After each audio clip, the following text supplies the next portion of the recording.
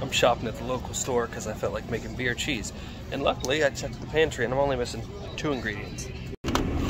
Probably guess where this is going. Just an overview of pretty much everything I'll be using. Melt down your seasonings, butter, and flour till you get a good roux going. Slowly fold in beer and milk until incorporated. Your Worcestershire and your yellow mustard. Keep cooking till nice and bubbly. Lower heat and just stir in your cheese until it's nice and silky. And then it's ready to serve. Don't give up once you achieve this texture, just let that cheese keep melting.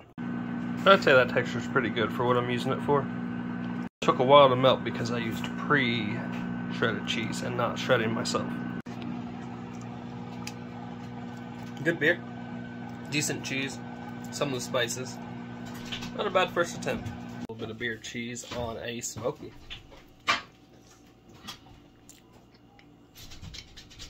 Good combination.